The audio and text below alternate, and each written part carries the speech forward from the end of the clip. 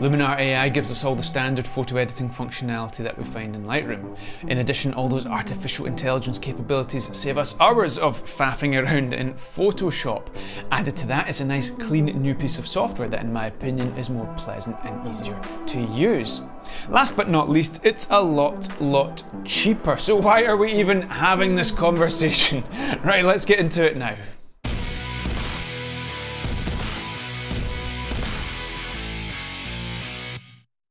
Stewart here and welcome to another video in our photo editing series. Now, given the one-sided nature of that introduction, you could be forgiven for thinking that we are sponsored by Skylum, the company that makes the Luminar software. And you would be correct. We will earn a commission if you purchase it using the links in the description below. However, having been a user of Lightroom for years and a user of Luminar 4, the predecessor to Luminar AI, for 1 year, I am in a position to express some objectively founded opinions/facts on this subject. So with that in mind, let's start with the reasons why you would buy Lightroom instead of Luminar AI.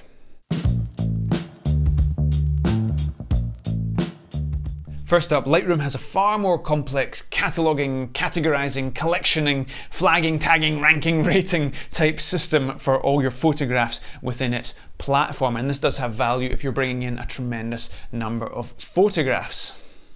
Second up, Lightroom has a built-in panorama merge tool. It's something I use all the time and I would be lost without it.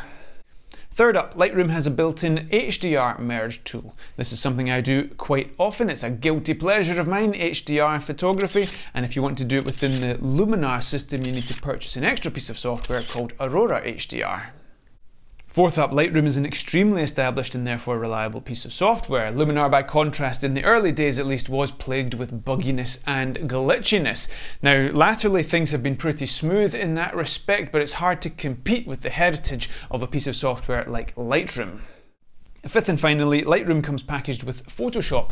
A minor detail that it comes with the most sophisticated photo editing software on the planet today.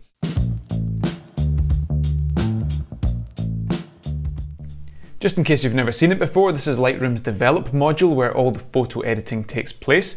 The tools are listed down the right hand side, starting with some basic color correction and color grading, and we work our way through color curves, hue, saturation, luminance adjustments, sharpness, denoising, and some more advanced adjustments down towards the bottom. As I say, this is the industry standard, so if we compare this with Luminar, in my personal opinion, here inside the Edit module we have a nicer layout. It's a little bit more intuitive. I like the way the tools are organized on the right hand side there. Even the color coding helps us navigate between essentials, as it's called there, your color correction, color grading, and some AI functionality, all the way through to creative and more advanced functions. Let's jump into the software using Lightroom's Develop module as the reference point and just check that we've got everything that we need in Luminar AI. As you'd expect, we have the basic color correction tools like temperature, tint, exposure, contrast, highlights, shadows, so on and so forth. Lightroom's presence tools like texture, clarity, and dehaze are replicated first of all here in AI Structure, which is a really cool tool within Luminar AI. And also if we go down to the landscape section, you can see there we have a dehaze, golden hour, and foliage enhancer. Within the Essentials tab of Luminar AI, we have access to an RGB tone curve, just like Lightroom, and we also have full HSL control of any given color within the image. Lightroom Classic's new color grading panel, formerly known as split toning, is fully represented here in the toning panel of Luminar AI, in addition to color harmony. So the ability to manipulate colors in the highlights, midtones, and shadows is fully represented here in Luminar AI. Much like Lightroom Classic, we have the full capability to sharpen an image and enhance details, in addition to denoising high noise images with a denoise panel. Lens corrections are covered here in the Optics panel, where the Auto Distortion Corrections does a great job of straightening out bendy horizons courtesy of wider angle lenses. For example, we can remove chromatic aberrations, defringe, and devignette. Many of the transform options here are replicated in the crop panel of Luminar AI, but what we don't have is the guided transform, where we can draw horizontal and vertical lines on an image in Lightroom to help the software identify where the straight edges should be within an image. In Luminar AI, we can of course add a vignette to our image, and what I particularly like here is you can choose a subject for that vignette. So the vignette is not always centered around the middle of the image. If, for example, in a portrait you have a head in the upper third of the image, we'll pick that as the subject, and the vignette will center itself around the head, not the middle of the image. We don't have a calibration module as such, but as you've seen, we've got tons of options for manipulating our colors with the toning panel and the color harmony panel. Looking at the crop and resize modules, here you can see Lightroom's. It's fairly self-explanatory. Very similar here in Luminar AI. We do, however, have the addition of Composition AI, which in theory will help you achieve better compositions with your image. It remains to be seen if it can really do that, but it's a nice touch. Otherwise, everything else is pretty similar. One huge advantage of Luminar over Lightroom is its ability to remove unwanted objects from a scene. In Lightroom we have basic clone and heal tools which are fine for removing spots from faces or little unwanted imperfections elsewhere in the image, but it's not great for removing big sections of the image if so desired. By contrast, in Luminar we have an erase tool, which is kind of comparable to the clone and heal tool, but we also have a clone and stamp tool, which is absolutely fantastic for completely manipulating an image, as you've seen in some of our previous videos. Gradient masks and brush masks are a big part of my workflow within Lightroom, and they are fully replicated here in Luminar AI.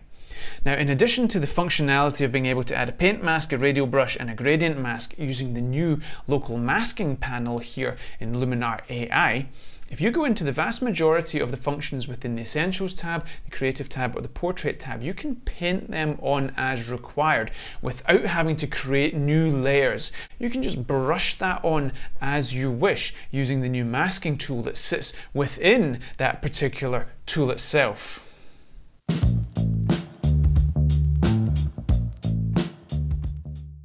We can't talk about Luminar AI without talking about its artificial intelligence. This is where it really takes a chunk out of Photoshop and gives us some functionality in one click that would otherwise take potentially hours to do in Photoshop. If we start with some templates, for example, the AI detects the scene in question, in this case it's a landscape, and it will suggest some templates. These aren't just color adjustments like LUTs. They apply some of the AI capabilities like AI Enhance, a little bit of structure, sky manipulations, so on and so forth. So they're a great starting point for one-click edits on your photos. We have another video where we take an in-depth look at Luminar AI's AI capabilities, but very quickly here, let me just show you we've got AI Enhance, which does a great job of dragging out contrast and saturation in the right parts of the image. We have AI Sky Replacement, where as you can see I've switched out the sky in one click for this orangey kind of sunset sky. We have Augmented Sky AI, where just at a click I was able to add these birds to the image. We've got Atmosphere AI, which explains all that mist in the image that wasn't there beforehand. With sun rays, we can add some artificial sun rays, which do a great job of enhancing an already good image. Mood is not an AI function as such, but it gives us about 50 LUTs to play with to manipulate the colors within our image. In the Portrait tab, we have Face AI, where we can add some face light to subjects if desired. We can even slim those faces just by moving a slider if we want to. We have new functionality within the Eyes tab, where at one click we can change the color of a subject's eyes. We can add some flare in those eyes. We can also enhance those eyes by making them twinkle a bit, and a whole bunch of other functions in there. In Skin AI, we can smooth out the skin automatically without losing detail in the eyes, the eyebrows, the mouth, the nose, the nostrils, all that kind of stuff. It just targets the skin. It's very, very clever. We even have a one-click imperfection remover, which is very useful as well. We have a new Body AI tab where we can slim the body tastefully in a way that actually enhances the image. So, what do you think? It's hard for me to say because I don't know exactly what you need out of a piece of photo editing software, but I think you can see here that Luminar AI is certainly a formidable competitor for the Lightroom Photoshop combination, especially when we take into account its price. I, for one, will be using this as my default photo editor. Previously, I felt that Luminar 4 was a good addition to the Lightroom Photoshop combination. It ran as a plugin as well within that platform, so you could do your basic color corrections within Lightroom, for example, and then jump across into Luminar for your sky replacement or any other kind of AI manipulation.